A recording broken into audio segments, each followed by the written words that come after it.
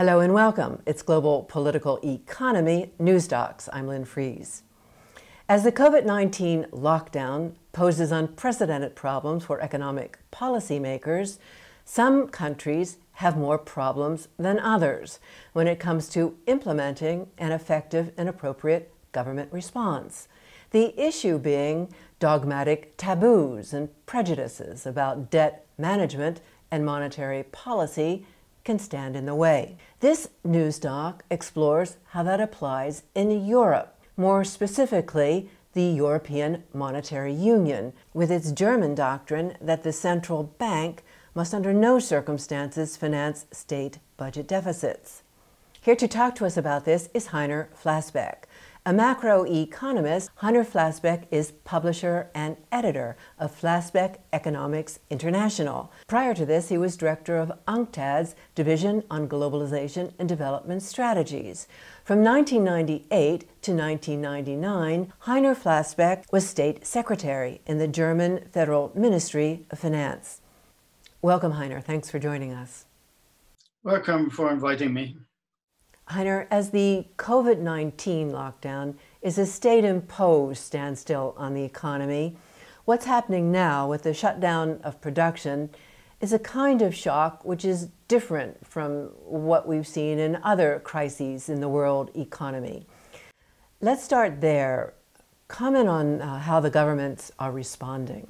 What the government does is just to buffer the negative income effects of this lockdown. And that's a different thing. But nevertheless, the government needs huge amounts of money because we're talking about something like a loss of 20%, or in the end, it will be 25% of our overall income of GDP, gross domestic product, which is obviously a huge amount of money. And this has at least partly been compensating by government debt. And this government debt has to be financed to a very large part by the central bank, because if this increase of government debt would lead to dramatically rising interest rate, that would really then be a big burden. The central banks have to do their job, which is to keep the interest rates low. And they do it in part, at least, by buying the papers that the government is issuing. So giving credit to the government in an indirect way and a direct way. In the United States, it's indirect. In the United Kingdom, it's direct. In Europe, it's indirect. So, but nevertheless, it's always the financing that comes, majority of the financing comes from central banks. So call it money printing or money creation, however you call it. But definitely, the central banks, by keeping the interest rates low, are, so to say, providing the governments with the money that is needed to cushion at least a little bit the effects of the corona shock. In Europe, there's a lot of controversy about the role of the central bank. Tell us about that. Well, in Europe, to be concrete, in the European Monetary Union, we have a very peculiar situation indeed, because we have a central bank, but that central bank is not obviously the central bank of each and every country. We have created by treaty, Maastricht Treaty, European Monetary Union, which has dramatic flaws in the treaty already. So that the treaty says very clearly any kind of central bank financing for the government, for any government, is forbidden. This leads to the curious situation that weaker countries, in inverted commas, weaker countries can have difficulties on the capital market to get the means that they need, the money that they need now to fight the crisis, like Italy. And this is a really stupid arrangement in Europe. It would be very simple to solve the problem in the European Monetary Union if, as I said, the central bank would behave as the central bank of each and every country, because then the central bank would do what she does in all countries of the world, more or less. She would go to the capital market and keep the interest rates low.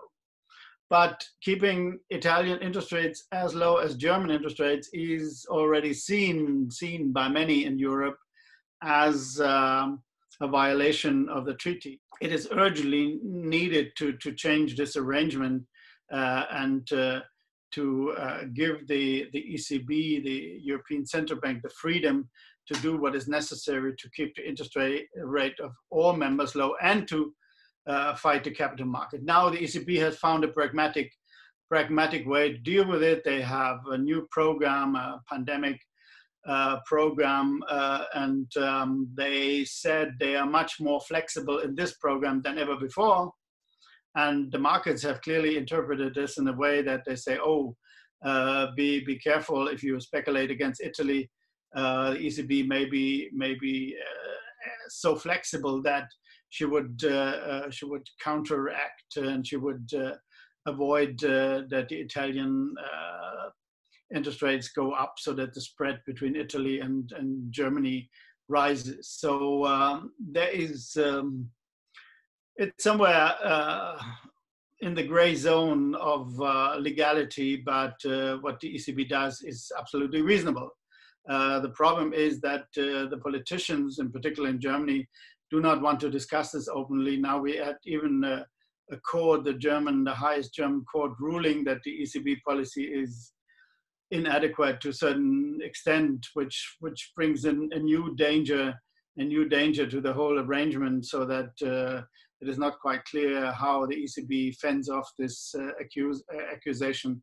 The signals that we have now from the judges that were behind this ruling, well, they say, oh, we didn't mean it exactly like this, and they are really surprised by the harsh criticism all around the world. They were called stupid by many people, not only by me, and they are really shocked to a certain extent. And I think the German government will try to arrange something behind the scenes, as usual. This is the German way or the European way to deal with things. We do something behind the scenes, so we have a lot of telephone calls, and we try to settle without explaining and without attacking the real problem, which is behind that. I think they will find a way, and the court will not complain, because, as I said, the court itself is shocked by the reaction to its ruling. In a commentary about this ruling on the European Central Bank by the German Constitutional Court, you wrote that economic logic is not the domain of jurisprudence. The upshot being, the way you see it, the judges got lost in what you called a complex economic jungle. As a macroeconomist, what do you think is one of the things least understood about macroeconomics? What many people do not understand, unfortunately, is the interconnection, the interrelationship between current account balances and the public budget and the rest of the saving and debt balances that we have in an economy. The simple thing is that wherever there's a saver, there must be a debtor. You cannot have one group of the economy saving without another group being indebted. So the traditional arrangement in the whole world was in the 60s and 50s, 60s, when we had wonderfully booming economies. The arrangement was private households would be savers, net savers, and the companies would be the net debtors, and the government would keep out, and externally not much would happen. So now that has changed dramatically in the last 10, 15 years. Now we have companies, well, as a result of the neoliberal revolution, obviously, we have the wonderful world where we do not have this traditional arrangement anymore. Some people say we do not have market economy anymore, because what happened, we now have the companies as net savers in most countries, United States and Europe, more or less everywhere, Japan in particular. So, but if the companies are net savers also, we have private households net savers, company net savers, then obviously for the world as a whole, there's only one party that can be a debtor. For the world as a whole, that's the government. There is nothing else. But smaller countries or middle countries like Germany can go for a solution again in inverted commas, which means, oh, the foreigners can be the debtors. So if you are able to achieve a current account surplus, you're in the wonderful situation that the foreigners are the debtors, and inside the country, all the sectors can be savers. So even the government in Germany was a net saver in the last 5 to 6 years, which is really a stupid solution, because that means that other countries are not able to reduce their government deficit. Because if you're a deficit country in Europe, in particular in the monetary union, like France and Italy has formally a surplus, but is a deficit country because it has lost competitiveness vis-a-vis Germany. So if you have lost competitiveness and you're not able to go for a current account surplus in a growing economy, as Germany did, because Germany prevents you from doing that, then you end up with a situation, if your companies are also net savers, that the government has to go for a deficit. The government has to allow deficit if the government does want to avoid a permanent recession or a permanent standstill or permanent downfall of the overall economy. So that's for logical reasons. Italy could not do what the Germans did. And so here comes now the political dimension of this. Now the Germans say, oh, we are strong, we have done the right thing. The Italians are weak, they have done the wrong thing. And this is stupid if the surplus country that needs definitely the deficit country for doing what it does says, but I'm the good guy and you're the bad guy. Other economists that I've talked to about this myth or prejudice that surplus countries are good and deficit countries are bad explain that at the world level, income equals demand. So at the national level, when a country like Germany runs a surplus, that means their level of demand is below their level of income. Do you agree with that? Absolutely. They're living below their means, as we say. Germany is living below its means. It spends less than it could and should. And that means other countries are lacking demand. So a country like France that has a deficit with Germany is lacking demand from its own savers. It's lacking demand from its own companies, and is lacking demand from the foreign trade, in foreign trade. And that means it's overall lacking demand. So who could compensate for that? There's only one group left, logically, and this is the government. So the government has to go and create demand, so to say, by living beyond its means. The government has to spend money, as some stupid people in Germany say, the government spends money that it doesn't have. But that is exactly what is needed. The government has to spend money that it doesn't have, because all the others have money, but they do not spend. And this has to be compensated. Otherwise, any economy in the world would collapse in a very short time. So this is obviously what we have to learn. This is macroeconomic logic. Call it logic. It's bookkeeping, more or less. But it is, unfortunately, is not understood by very many people. And it's not understood by the majority of our traditionally trained neoclassical economists. In an op-ed called Corona, Politics and the European Challenge, you drew attention to the fact that Germany had a trade surplus with Italy, France, and Spain of 63 billion euros in 2019, and that the volume of trade between these countries was 376 billion euros.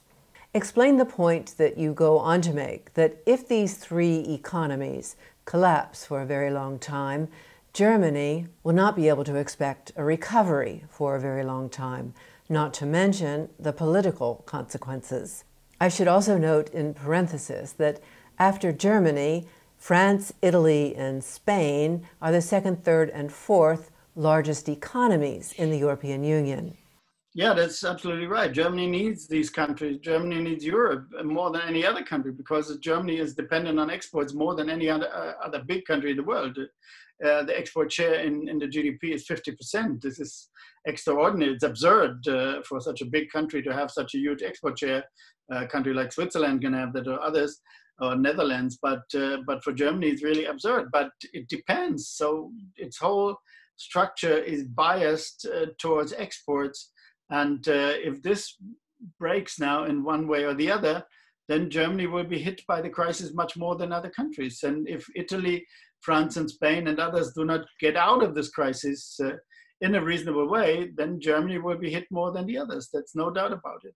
Heiner, the European Stability Mechanism, the program designed about a decade ago as the EU bailout fund at the time of the European sovereign debt crisis, has been widely criticized as not getting at the real problem, but just kicking the can down the road, extend and pretend. But not only for that, also for its loan conditionalities, in other words, austerity, which were seen as damaging and brutal. That austerity was justified by blaming the recipient countries for profligacy. Like at the time, Greece was at the receiving end of the moral hazard argument that weak or bad governments should not be rewarded with cheap credits. In the current corona crisis, no one's blaming Italy or Spain for profligacy.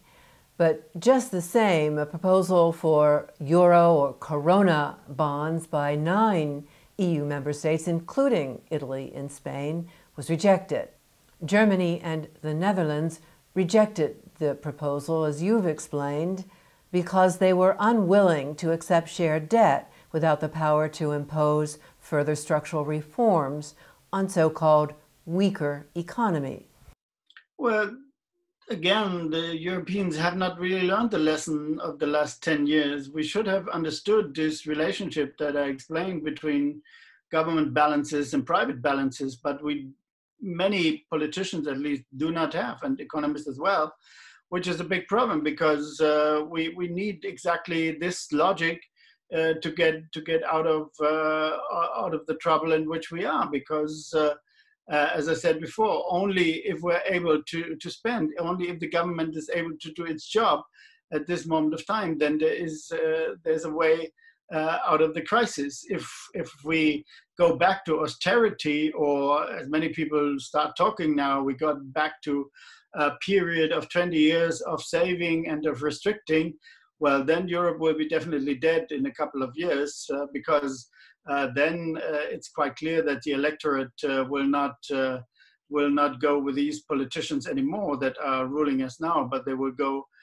to the right, they will go to nationalist parties, and the nationalist parties will then destroy Europe. This is a possibility, and it's getting more probable day by day. This is a quote from your op-ed, Monsieur Macron, the Germans and Europe. Perhaps never before has a French president said so clearly that the way some northern EU nations are currently conducting themselves can very quickly bring about the end of Europe. He warned strongly against populism, the nationalist forces that could gain the upper hand in southern Europe and in his own country. And also that Macron clearly understands the consequences by pointing to a historical error of his own country, which is still not understood and appreciated in Germany, of all countries.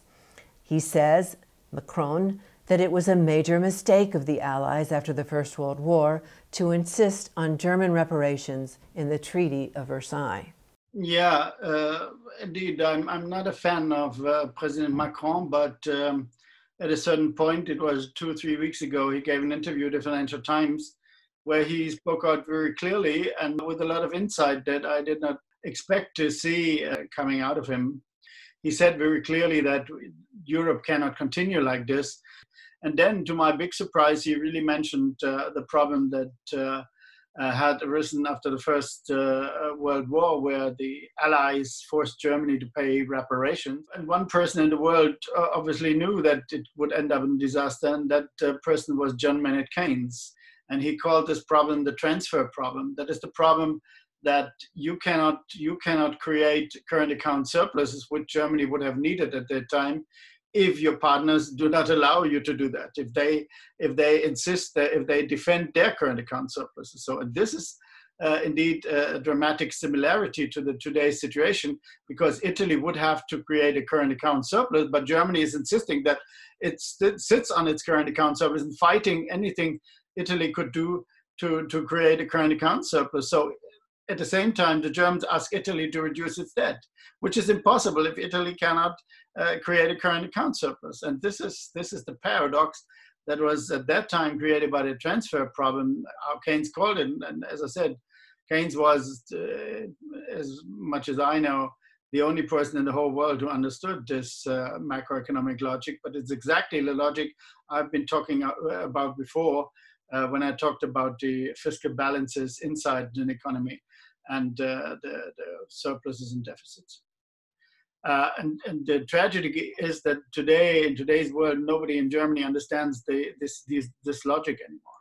This is the core of the matter in Europe. And but coming back to Macron, let me say one thing that is important now. Yesterday, Macron and Merkel came with a new initiative to spend money in Southern Europe and the countries that are the weaker countries again. But this is exactly the way they always try to solve problems in Europe. Namely, there is a problem now, there's a huge tension between Germany and France after the Macron interview, after this ruling of the German court. Now they come together, they say, oh, we're creating a new program. We show that the axis between France and Germany is working, that it's functioning, it's pushing Europe ahead. They're not talking about the real problems of the monetary union. They do not address these problems. They do not tackle these problems, but they taper it over by a new program. Nobody knows what will be the outcome, whether it will be done or not. But this is the kind of window dressing that they do all the time in Europe, and this is the big problem, and this is the big mistake, that the politicians are not open or not able, I don't know, not open and not able to really talk straight about these problems and try to solve these problems. As long as the Eurogroup or the European finance ministers, including the central bank, do not agree on a simple rule that says this central bank is the central bank of each and every country, then the uncertainty remains, and the countries cannot act as they should to fight these disastrous outcomes of the corona shock. Heiner Flassbeck, thank you. Thank you for having me. And from Geneva, Switzerland, thank you for joining us for this episode of Global Political Economy, or GPE News Docs.